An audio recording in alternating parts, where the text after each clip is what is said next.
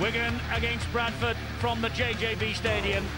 The Wigan Warriors lost 34-12 at Odsal in round 7. That was on March the 24th. And the defeat sent Wigan to the bottom of the table.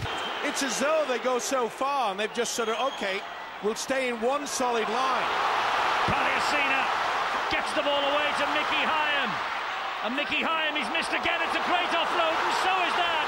Here is Calderwood. Come back inside. They must score. Ashton. Chris Ashton over under the post for Wigan. Chris Ashton with the try. Try number 11 of 2006. The most memorable year for young Chris Ashton. And if they are thinking about bringing Michael Withers here at fullback next year, when you see a talent like that, why bother? Here is Stuart Fielden. I think Stuart Fielden then thought he was going to be the dummy runner. Got a bit of a surprise when the ball hit him straight in the breadbasket. Mickey Hyam. There's an old saying in our game. What a run from Hyam again. Ashton is there once more. Ashton, he's got Vinacolo after him. Ashton has got Pat Richards. And Pat Richards has the second Wigan try. A sensational try from Wigan again. A beautiful break from Mickey Hyam. Support was there from Ashton. And he knew that Leslie Vinacolo was going to pull him down. So slipped the ball to Richards. And Richards over in the corner.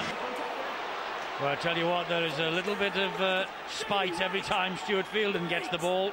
Bradford are hunting him, and there was a bit of an incident a few seconds ago. Oh, what a ball! It's Danny Orr. Danny Orr there up in support again. And it's Ashton. No, it isn't. It's Dobson. It's Dobson who gets over for the try. They were all flooding forward then. There was a pick of 5 or 6. And Dobson, he was the man who was tracking on the inside. He took the pass.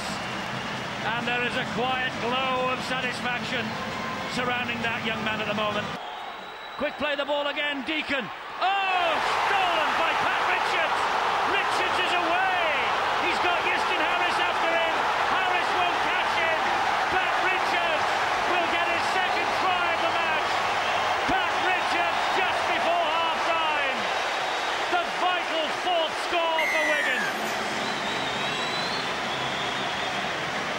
Harris was left in his wake. Pat Richards, Wigan's top scorer in Super League. After that, it's his 12th of the season, and that just could be Super League in 2007 for the Wigan Warriors. Leslie Vinacolo took that very tight to the touchline on this near side. Spins it inside to Withers. Ball is dropped. Dobson! Wigan score right at the start of the second half. Referee will just hand it upstairs to video referee Steve Presley to see whether it came off a Wigan player in the tackle or whether Dobson was stood in an offside position.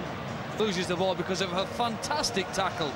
That for any youngster watching, is it Wayne Godwin hits up underneath the ball. Look at the determination on his face and the leg drive. Well, it certainly does hit Danny Orr's leg, I suspect. So he's going to go for no try. Oh. The try is given. Dobson gets his second of the night. And Wigan are coasting. Plays the ball on halfway to Henderson. He tips it inside to Deacon. Deacon finds Harris. They go wide. And here is Carl Price. Oh, the defence is gone. Price has Withers. That's a wonderful Bradford try. Magnificent try. Carl Price just ploughed the way down that right-hand side, and Withers was in support. O'Loughlin attacking the line, little dummy. Brushes off one tackler, can't get away from the next. Godwin again, down the short side. Godwin! They spun him over the line himself. And Wayne Godwin, his 50th Wigan appearance, and he marks it with a try. Here are Bradford, they're considerably more behind. This is Henderson. Oh, Wigan clattering to the ground. Mickey Hyam and Chris Ashton. But Bradford not done yet. Great ball. And that's a great try from Andy Lynch. That's a wonderful try from Lynch. And it was a smashing ball inside from Paul Deacon. The next great young prop forward to come through. He's only 17, Sam Burgess. And it's good to see that some of there's an interception for Carl Price. Well, Bradford are not done yet. 34 points to 14, kick to come. A big error, and Carl Price, he's a man mountain. And on top of that, Michael Dobson, who I can assure you had a few noughts less on his contract than what Stuart Fielding had. He has been really instrumental, and not only from his own personal point of view, his own play, Michael, but the way that he's injected Danny Orr into the game. Here's the man of the match, going in for a hat-trick in the corner. Michael Dobson, hat-trick. Wigan will be back in 2007. Brian Noble has engineered the victory against his former club. It has been a season of trial, tribulation down here to the JJB Stadium. But now I think they can start to breathe easy. Significant night. Remember, 100 years to the day since 13-a-side rugby was introduced in this country.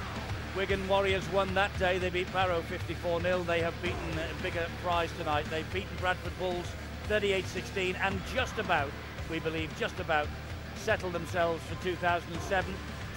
And Wigan, they've now got 20 points. They are 4 points clear of the Wakefield Trinity Wildcats. And I can't see them being caught either. So a significant night. Wigan are safe, and St Helens, they are the league leaders.